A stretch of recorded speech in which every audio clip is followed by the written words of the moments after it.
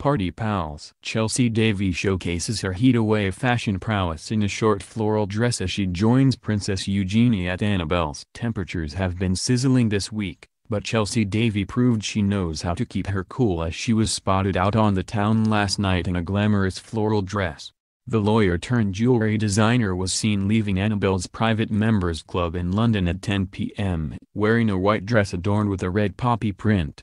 Also at the bash was Princess Eugenie, who opted for a more businesslike ensemble, in the form of a black dress and blazer. The royal bride-to-be, 28, paired her outfit with high-heeled strappy black sandals, and carried a smart Louis Vuitton handbag. Wearing minimal makeup, the royal looked fresh-faced as she made her way to her waiting car. Eugenie has remained friends with Chelsy over the years and went to the launch event of her jewelry brand to support her in 2016. Prince Harry and Chelsy worked together for 7 years between 2003 and 2010 after meeting as teenagers at Cheltenham. She accompanied Harry on his gap year to Cape Town before returning to the UK to study in Leeds and be closer to him. However, the spotlight proved to be too much for Chelsy, as she previously told The Times. "It was so full-on, crazy and scary and uncomfortable." She added, "I found it very difficult when it was bad. I couldn't cope. I was young, I was trying to be a normal kid and it was horrible." However,